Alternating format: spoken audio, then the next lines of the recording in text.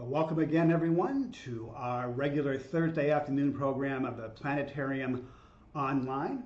I'm Mike, the Planetarium Director at the Planetarium in Jersey City at Liberty Science Center, the Jennifer Chalsty Planetarium, the largest planetarium in the entire Western Hemisphere. And we're going to be using the same software we use in our dome on your computer screens to give you a tour of what's coming up in our skies here in May of 2020. We do have a very stormy day today, but we're hoping it's going to clear up in time to give us great seeing as we get to May, which begins, of course, tomorrow. And we hope to have some pretty great weather to catch some of these things we'll be showing you. So if you have astronomy questions, go ahead and enter them into the chat. So you may know Andrew. Andrew's covered these programs the last 3 weeks. And we're switching roles right now. Andrew is the online question answer person today, and I'm doing the live presentation of our planetarium programming. So if you have questions, put them into the chat. Our show will last around 20 minutes, and then we'll also have time afterwards to get to some of your questions. So glad you're all here to join us. And we're now going to go and begin our program where all astronomy has its origins, looking at the nighttime sky. Or maybe not exactly the nighttime sky. We're going to go first of all to May 6th, this coming Wednesday, and we're going to go out right before sunset. The sun is a blazing dot of light, and we do have to wait for it to get out of the way before we can see much in the evening sky. So we're going to head out to the evening sky, and as it gets dark here next coming May 6th, try to catch a brilliant dot of light in the sky that should be visible even before it gets fully dark. You may have noticed that it's been there all of 2020 to date. So bright you might mistake it for an airplane coming in for a landing, but actually it's the planet Venus. Now Venus is brilliant for two different reasons. One, it's our nearest planet most of the time, as it is here in May. But also it's covered in bright, shiny clouds that reflect the light really, really well. And this makes Venus the brightest thing in the sky besides the sun and the moon. It shines at minus 4.7 magnitude, which in astronomy terms just basically means it's really, really bright. Ironically, these things that make Venus so lovely make it a terrible, no good place. The atmosphere and also the thick clouds trap heat on the surface like glass in a greenhouse. So down there on Venus, it's always 861 degrees Fahrenheit. So if you're doing a report on Venus, one thing's going to be really easy. There's just one temperature you have to remember. It is always 861 degrees, hot enough to melt lead. It's turned Venus into the most hellacious place in the solar system, lovely as it looks. Now we're going to lose Venus by the end of the month. Before that, let's go to the 21st of May.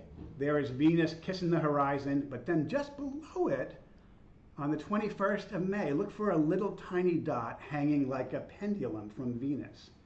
That is the planet Mercury. Now they say that one person in 1,000 sees Mercury and knows they're seeing it in their entire lifetime. But if you use Venus as a guide, you can be one in that 1,000 club. On that night, Mercury will be just 1 degree below Venus. That's only about the width of your pinky, held at arm's length. So go out there and try to join that club, checking out the planet Mercury hanging down below Venus. It would help to have binoculars to try to spot it. So while Venus has an excess of atmosphere, Mercury has virtually none. With no air and being near the sun, the daytime high gets really, really high, 750 Fahrenheit. But at night, with no air to hold the heat in, it plunges down to 250 below zero, 1,000 degree difference between night and day on the planet Mercury. So Mercury has been explored by several spacecraft. It spins very slowly. It takes 59 Earth days for 1 day on Mercury. So when you're in the sun, you roast, and when you're in darkness, you freeze. That again, the elusive planet Mercury. Elusive because it's near the sun, and we only see it near the sun, either right after sunset or right before sunrise. So try to catch it on the 21st, hanging out there below the planet Venus. Someone mentioned, Chrissy mentioned the smiley face. Bad news, that smiley face is an internet meme. There is actually not going to be a smiley face of the moon and stars or planets here.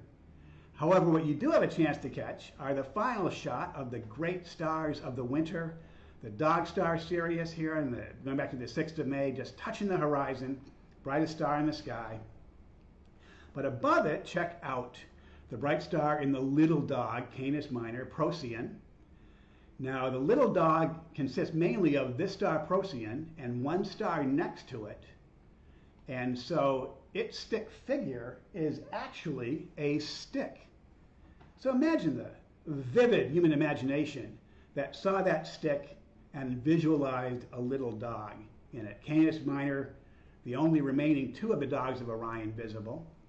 A little more obvious maybe, these are the Gemini, the stars Pollux and Castor. Similarly bright stars side by side make the heads of the Gemini twins who went off and helped to go hunt the golden fleece with the great hero Jason. And then next to that we have Auriga the charioteer. So obviously a man holding a baby goat as he drives his chariot.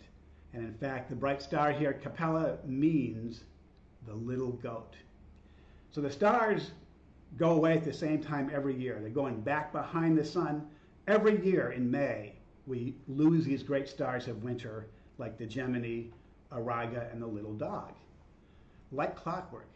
There are some stars that we never lose, including this, the stars that make the Big Dipper.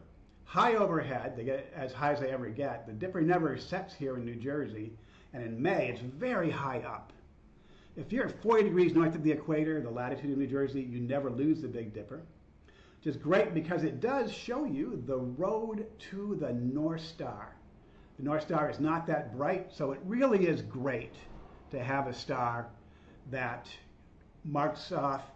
It's great to have a guide to find it using the Big Dipper.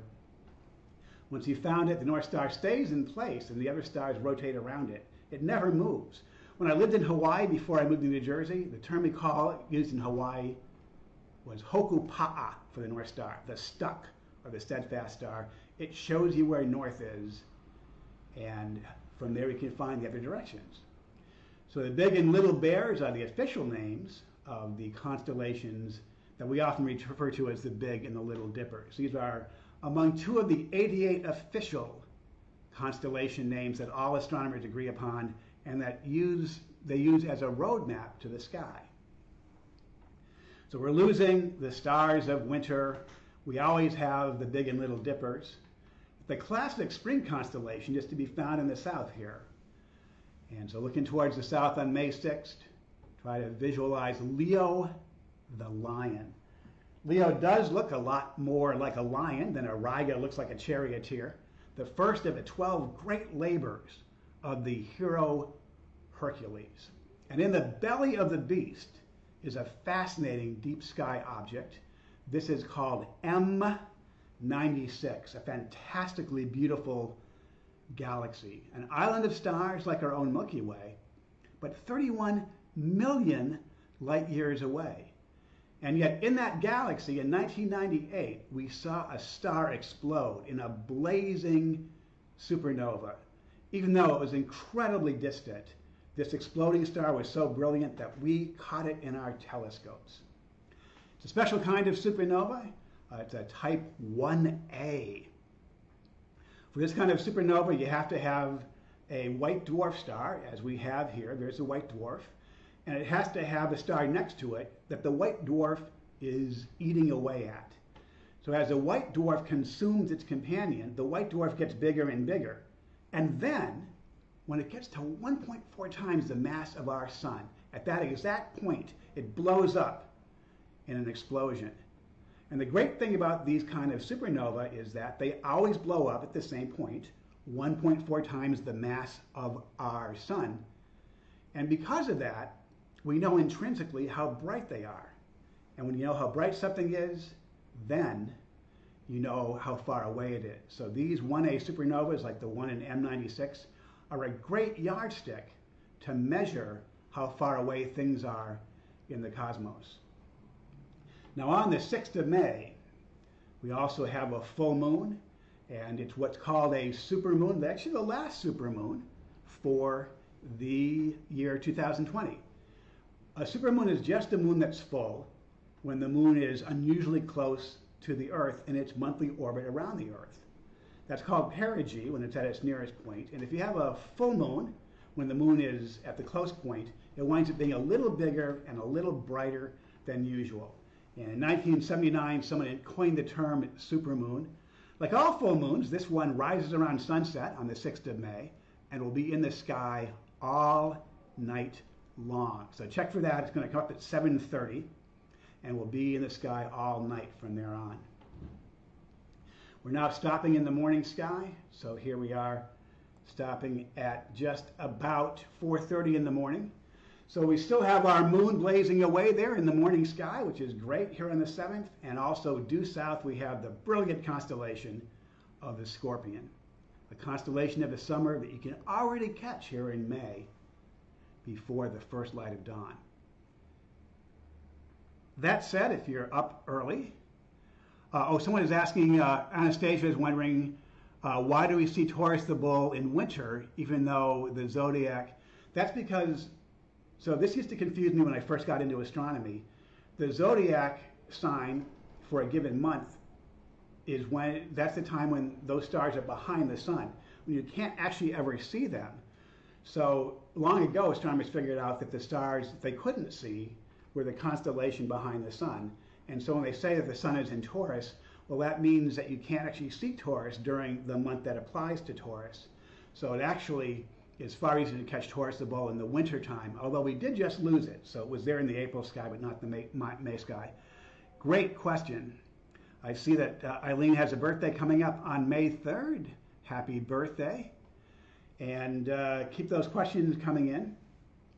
And for now, we're going to look a little bit at the morning sky. We're still on May 6th, or actually May 7th, because we've gone into early on May 7th. That moon is still hanging in the sky. The moon is officially a new moon, by the way, in the morning of the 7th. That's when there's a straight line between the sun, the Earth, and the moon. And so you may have some folks talking about the 7th being the night of the supermoon, but the night of the 6th is going to be a fuller moon. However, if you get socked in with rain or miss the moon on the 6th, it's going to be a great big old moon on the 7th as well. So it's not always that nature gives you a repeat performance, but you have a chance to see a really brilliant moon on the 7th and the 6th of May both. And how often, Marissa's asking how often we get a supermoon. Usually 2 or 3 times a year.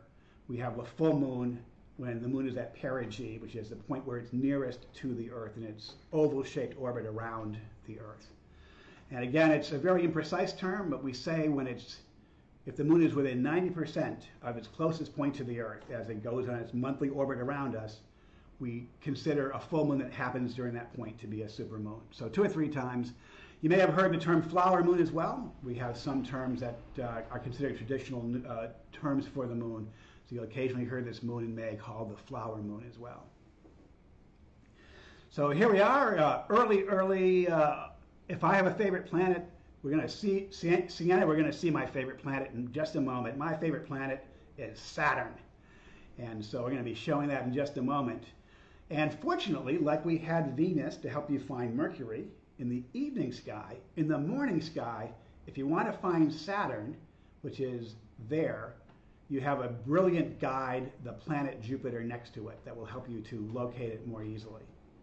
So we're going to go ahead and have a look close up, first of all, at the planet Jupiter.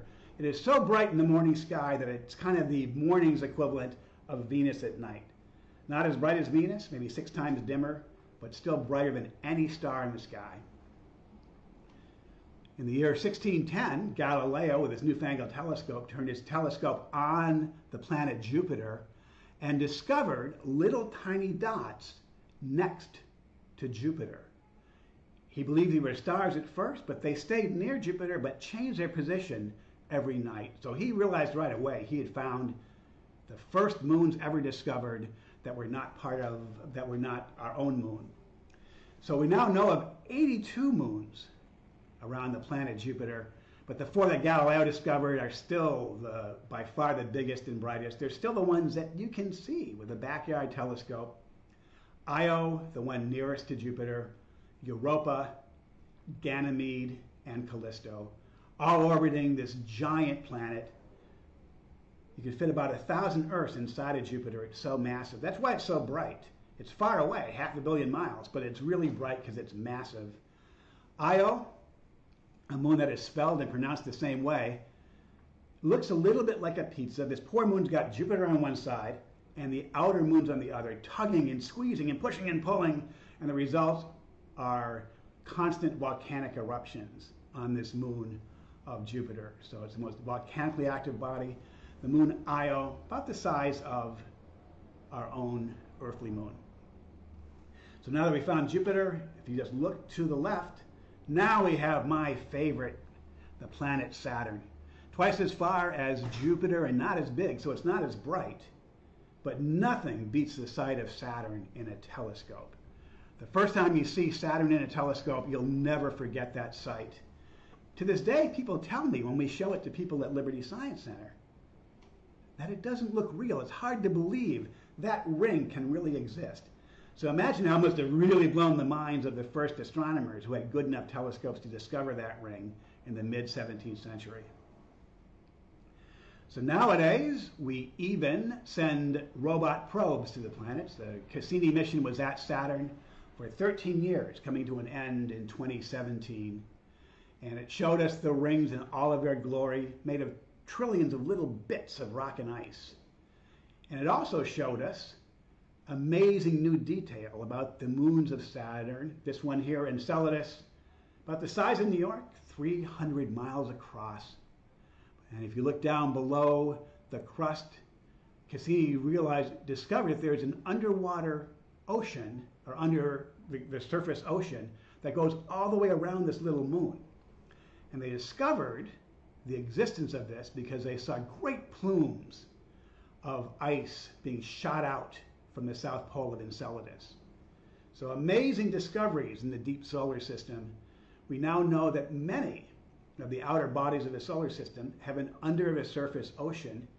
Now we know that water is essential for life as we know it. Could there be strange Enceladian fish swimming in that ocean? Time will tell. We do hope to send more probes to the deep solar system to address some of these issues. I see that Anthony, like me, considers Saturn their favorite planet. We're seeing a view now here coming into view, Saturn as seen from behind, a view you'd never actually see from Earth. Well, if that's not enough, there is one more planet in the morning sky to check out here in the morning skies of May. Not as brilliant as Jupiter, but if you look at it, it has a slight reddish color. It's been called the red planet, although it really is more of the orangey planet. The planet Mars. It surprises folks sometimes how faint and small Mars can get. It's only half the size of Earth, about 4,000 miles in diameter, and it's sometimes hard to make out much detail as you gaze at it, even in a good-sized telescope. But we have been very much taken with Mars over the years. At one time we thought it was possibly an abode of life. At one time we feared invaders from Mars. It's only 80 years ago we had the War of the Worlds panic, where we did a fake fake radio broadcast about Martian invaders. We know Mars is lifeless. We know that from the many probes that we've sent to study the red planet. We're now heading for a Gale crater, an important site on Mars caused by an asteroid impact long ago. And here also, we landed the Curiosity rover in 2012. About 8 years ago, our plucky car-sized rover Curiosity came to land on Mars and has been examining the red planet in great detail. Among other things, it's revealed that Mars did have a lot more water in the old days than it does now. We're hoping it'll help to lay the groundwork for an eventual human mission to the planets. So that is all the planet lineup there. So if you play your cards right, you could maybe catch all 5 planets in the month of May, even in one night. If you catch Venus and Mercury at night, and then look for the other 3 planets, Jupiter, Saturn, Mars in the morning sky. Now we're here still in early May. Here we are in the morning of the 7th, and we can also see the connecting outline for the scorpion. There's the claw, the heart Antares, and the stinger of the scorpion visible in the morning sky. Now before I moved here, I lived in Hawaii, and we didn't have scorpions in Hawaii until after Western contact, so it made no sense to call this constellation the scorpion. In Hawaii, the term they use is a term you may have heard if you know the Disney film Moana. It's called Maui's Great Fishhook. And the great hero Maui pulled the Hawaiian Islands up from the ocean bottom. It's really great that because of that film Moana, a lot of folks have heard that story now. But whether you're talking about the Great Fishhook, named 500 years ago by the Hawaiians, or the scorpion, a term that goes back 2,500 years to the Babylonians, we can use these long ago invented names for the stars because the stars stay in the same patterns for hundreds and even thousands of years. So tomorrow, you won't see Antares going over this way, and this star won't go that way. The stars remain fixed because they're so far away, like cars on a very distant freeway. You can barely tell their motion. However, the planets are closer. They're only millions of miles away, not trillions of miles away, and we can actually see them move. The word planet actually means wanderer or wandering star. So not in the course of one night, but if we go through the rest of May, keep your eye on Mars, Jupiter, Saturn, and the moon. We're going to do a time lapse. Imagine we take one picture a night and turn that into a movie. You'll see the beautiful ballet of the planets against a starry background. So the real speed demon here is the moon, because the moon goes around Earth once every 30 days. It's moving far more quickly than anything else, and it's going to change phase as well, as you see going on here. And so if you're up on the 13th or 14th, early in the morning, you'll have the moon just past third quarter next to the planet Mars. So check that out. A planet that's close to us, like Mars, moves more quickly, whereas Saturn here and Jupiter are moving so slow, it's kind of hard to tell they're moving at all. But they are moving, and this motion is going to bring them around to the evening sky by the time we get to July and August. So we're going to have these planets very well placed in the evening sky for viewing this coming summer. You won't have to get up at 4:30 in the summertime to catch Jupiter and Saturn and Mars. So that's an overview. So with a chance to catch all 5 planets, that doesn't happen very often. We want to give a shout out, by the way, to Digistar, the software program that allows us to create programming like this. Digistar has been a great tool that we've been able to use here, made by Evans and Sutherland. And as we wrap up our formal program, we now wanted to see if you have any questions that you would like us to answer. Again, if you have questions, go ahead and put them in the box. I see, for example, that Sherry is asking how many constellations are there in the solar system. Well, there are no constellations in the solar system. The constellations are made of these stars that are far, far, far beyond our solar system. And all over the world, people have different ideas of what the starry patterns represent. So, for example, I mentioned Maui's fishhook being a Hawaiian term for the stars that the Greeks and Romans called still call the scorpion. But to avoid confusion and to make sure they had a map of the sky they all agreed upon, in 1922, the International Astronomical Union agreed to agree upon 88 individual constellations. So there's 88 official constellations that are now used as a map of the nighttime sky.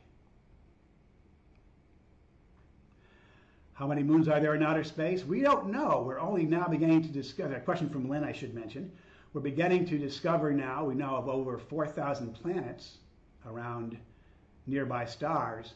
And so each one of them has even one moon. Then we're talking billions and billions of moons out there in the known universe.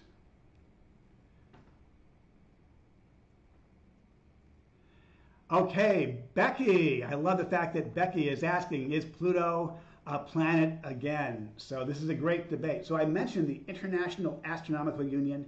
They are the only organization that has the right to name objects in the night sky. They reclassified Pluto as a dwarf planet in 2006. And so on our next 1 o'clock presentation, at 1 o'clock next Thursday, we're doing a whole program on that great debate. We're getting a question, can you see Uranus and Neptune from Cassia, is it? No, that's a good question. We didn't know of Uranus and Neptune until the telescope came along. I say that's interesting because if you know exactly where to look, you can actually see Uranus with your naked eye. But no one ever noticed it until the days of the telescope. So they are both in the sky, but you do need a telescope to see Neptune under every circumstance. And you would really need a telescope for Uranus unless you're under perfect viewing conditions in a dark sky with perfect vision. You might be able to catch it with your naked eye. So Isabel and Emmy are wondering, does Uranus have rings? Yes, in fact, all the big outer planets, the great balls of gas, so that's Jupiter, Saturn, Uranus, and Neptune, they all have ring systems. Saturn's, however, are the only ones visible in a telescope from Earth. They're bright and shiny. The rings of Uranus were discovered in the 1970s. Watching Uranus go in front of a star, they noticed that the light dropped off before and after Uranus blocked the star off, and they realized from that there had to be rings blocking the light before and after that eclipsing or occultation of the star. And we know that Jupiter has a very dark ring, very hard to see, and also Neptune has rings. So Lisa is asking on behalf of her 6-year-old son, might we discover more moons with Jupiter? Yes, there's a really, really, really good chance. Until last summer, we were always saying in our planetarium shows that Saturn had the most moons at 79, but then they announced just last summer 20 more moons discovered around the planet Jupiter. And so we're probably going to be discovering way more moons, little tiny moons mainly, around those giant planets. So that basically is, and we're pretty sure that 82 is not the ultimate final count.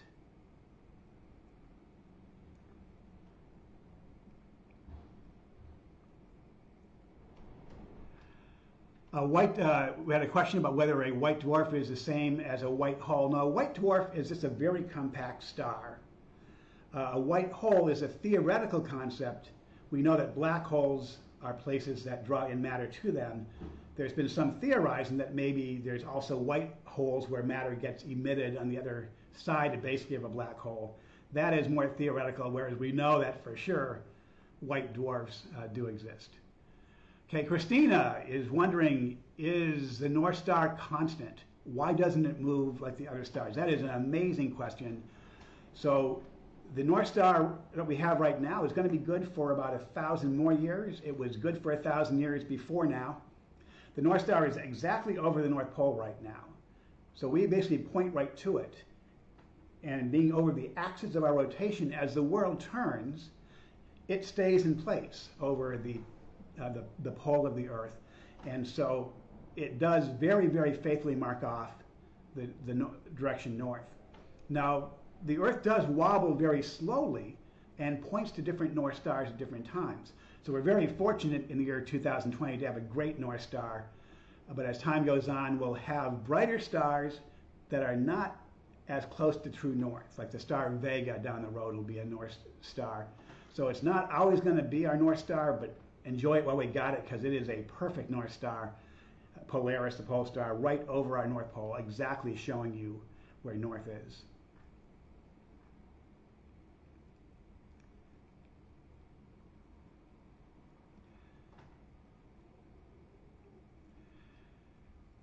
Bob is wondering, do we know how old some planets are? Most planets were formed over around 5 billion years ago when the solar system itself came together. So they're all quite ancient. And how many stars are there? Well, Christina is wondering about that.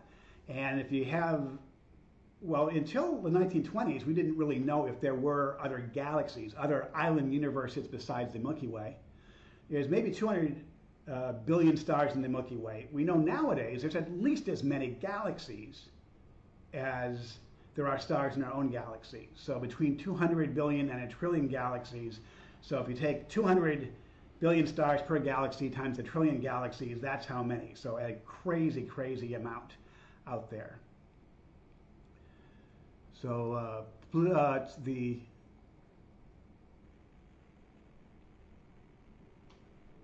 looking through the commentary here. How do black holes form? We had a question on that. So black holes basically, when a star ends its life, if it's a really big star, much more massive than our sun, when they collapse down after they come to the end of their life, they collapse down with so much gravitational power, they turn into this force from which nothing, even light, can get away from. Now, to be a black hole, you do have to be more massive than our own sun. So our own sun won't go that way. But it doesn't take much more than a solar mass to turn into a black hole. Now, all of our former presentations that we do here are available also on our YouTube channel for Liberty Science Center. We had a great program on black holes just recently, so you can also go and check out our shows on black holes and also on exoplanets if you would like to learn more about those two topics. Christine is wondering who made the names for the constellations. It's all over the map. We use primarily Greek and Roman constellation names now, but a lot of those are based on ideas that came from the Babylonians. And then some constellation names, like the constellations that you can see when you go below the equator that the Greeks and Romans couldn't see, were only invented by astronomers in the 17th and 18th centuries.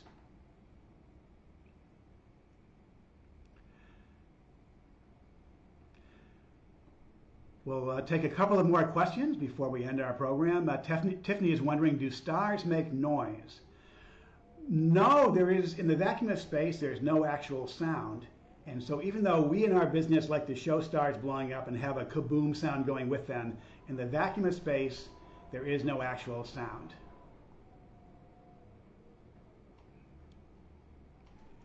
How old is Earth? Gino is wondering. We're thinking in the neighborhood of 5 billion years, give or take a couple of weeks. So yes, we've been around for a long time. Fortunately, our sun is an average sun that lives a long time and doesn't burn through its matter very quickly. So we're expecting at least 5 billion more years out of both our sun and our planet, our home planet. Prasanna is wondering, will the sun go into a black hole? No, not likely. Black holes, as long as you don't get too close to be drawn into them, can't do much damage, and we don't expect a black hole to absorb our sun.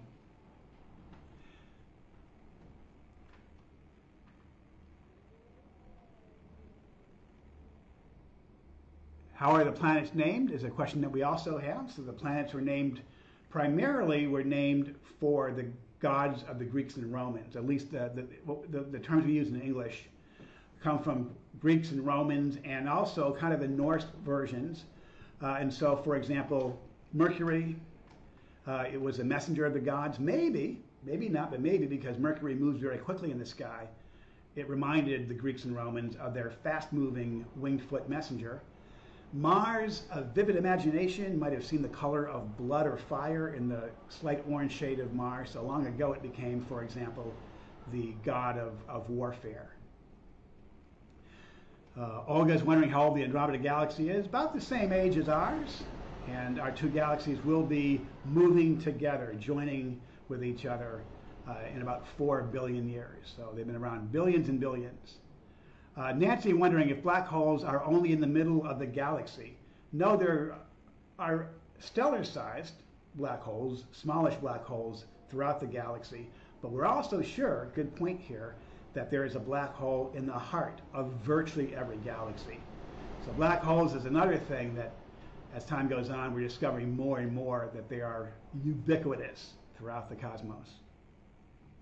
All right, let's take one more question. And then, okay, so Nikita is wondering, how many moons does Saturn have? Right now, the count is 79. But as I was saying earlier, we could very well have many, many, many more than that as we discover more of these smaller ones. So with that, We're going to wrap up our program here. Come back and join us at 1 o'clock this coming Thursday to talk about Pluto and all about Pluto and what makes a planet a planet. And also, if you want to learn more about the supermoon on the 6th, we're doing a special evening presentation of Planetarium online at 5 p.m. on the 6th of May. So you can see our show and then walk right out, hoping this weather clears up, and catch a beautiful view of the supermoon that night. So go to our website for all other information about our whole range of online programming that we're offering. And I'd like to thank you again very much for joining us for our Planetarium online program. Thank you, everybody, and we'll see you again.